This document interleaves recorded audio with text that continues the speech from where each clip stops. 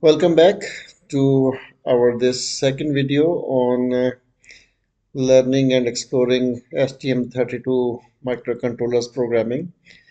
And those of you who have followed us in our previous video, in which we had made a simple program to blink an LED connected to one of the GPIO pins of our microcontroller using the STM32 IDE software.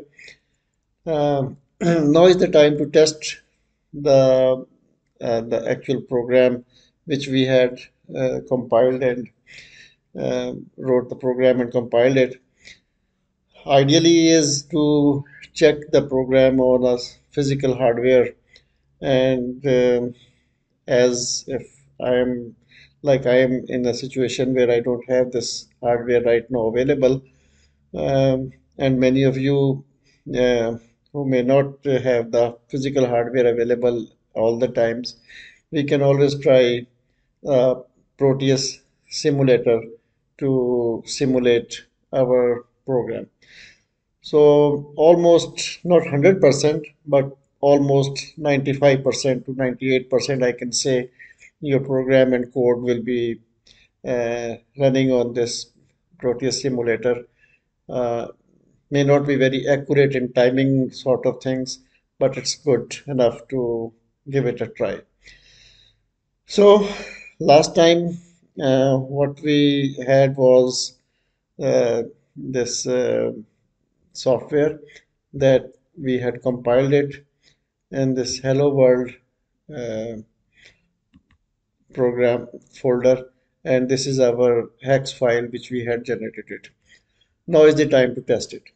So to test it, first of all, we will have to make the appropriate simulation schematic that can be used to test run this program.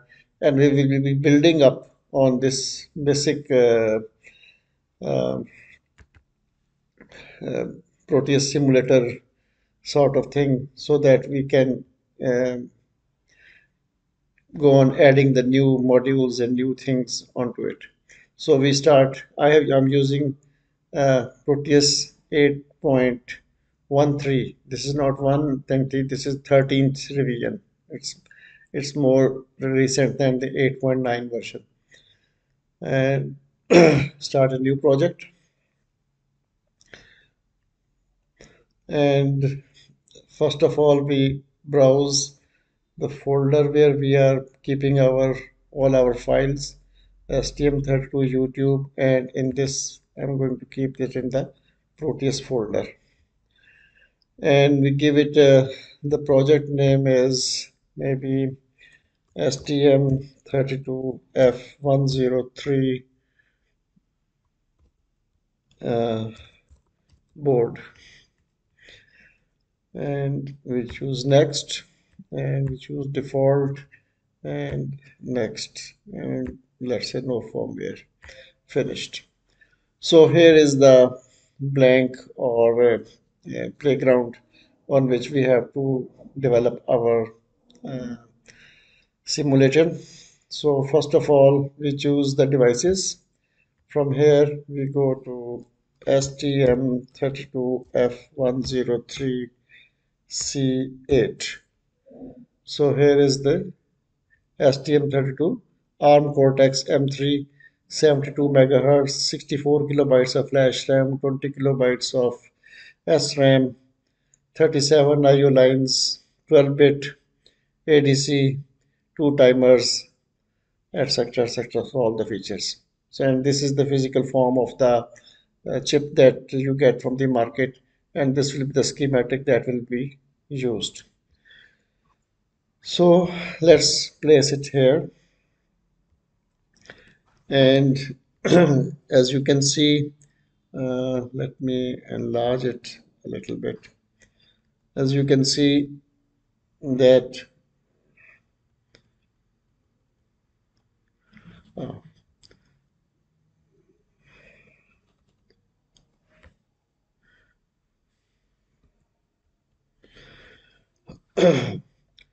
this pin is the NRST, non-maskable reset pin.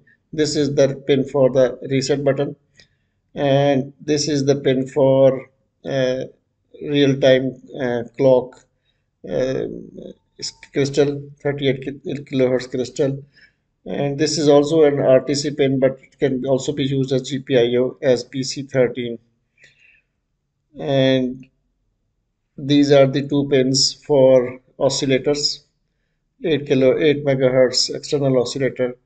This is the battery pin for battery power for real-time clock, and this is the boot 0 pin. So these are the pins which are used actually in the real hardware and the real circuit boards. These are not required in the simulation. However, I would like to keep this pin high because leaving it open can cause some issues. Rest of there are two ports, GPIO ports. One is port A and other is the port B. As you can see, this is port A, PA0 to PA15. These are 16 lines. And then the second port is port B, and this is PB0 to PB15. Um, there is also some pins labeled as PC13, PC14, and PC15. These are uh, low power pins mainly used for the real-time clock, but they can also be used as GPIO pins. But most of the time we will be using these pins for uh, as GPIO pins. And also the alternate functions. These pins have alternate functions as well, which are not mentioned here. We can see the alternate functions in the um, diagram of the microcontroller, which we will explore later on. So right now our objective is to make the simulator work. So let's say as in blue pill, um, as in blue pill board, which is you can purchase from the market, Google, and blue pill STM32. So this is the blue pill board. This is a better picture.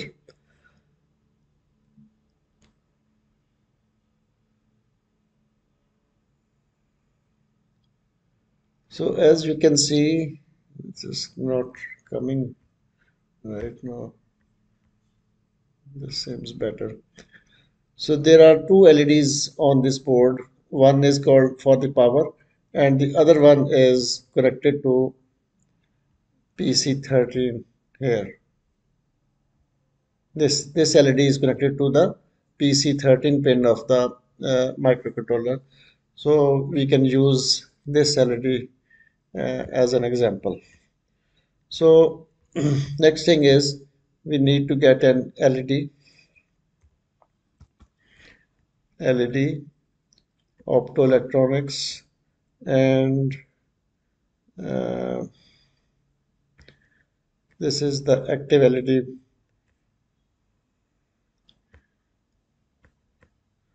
and we will connect it to the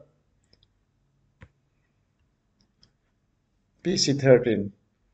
So definitely this has to be connected through a current limiting resistor.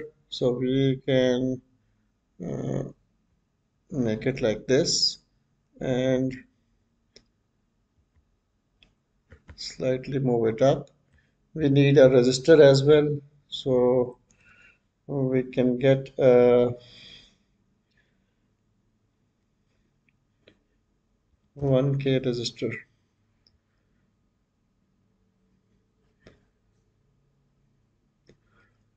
Resistors and 0.6 watt 1K.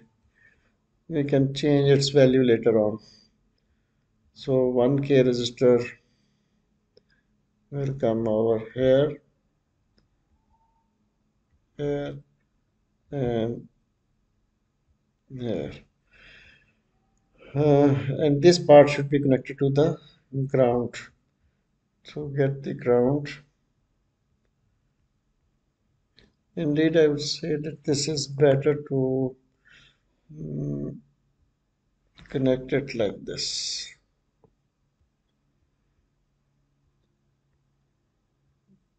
This looks more reasonable.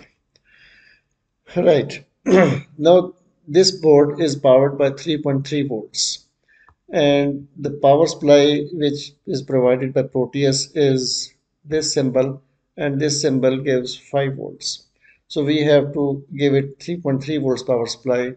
So we go to the design and configure power rails. And you see there are two unconnected power rails, VDDA and VSSA. These are the power supply. This is the ground, and this is the power supply of the uh, uh, microcontroller.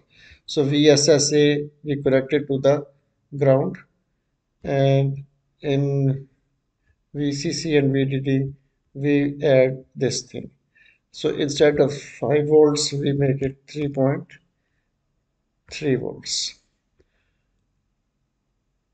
Now we also connect this thing to the pull up to the uh, 3.3 volts. Now remember, this symbol is not 5 volts, this is 3.3 volts. Now that's all. That's all the circuit that you needed. Now we have to mention which program it is going to run. We just go to the program files and desktop and hello world and debug, and here is the hex file. Remember, you have to use this hex file for Proteus and this ELF file that can be used for physical hardware.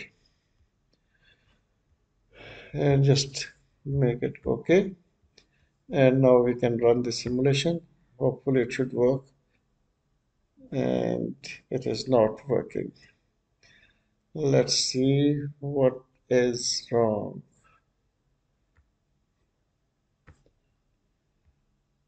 Maybe this resistor is too high. 220 ohms.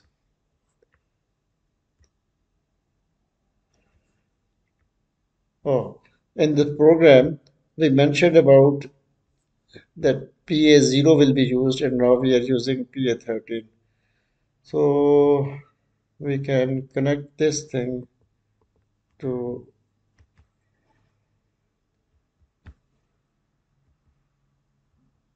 PA0. And now you can see the LED is blinking, right?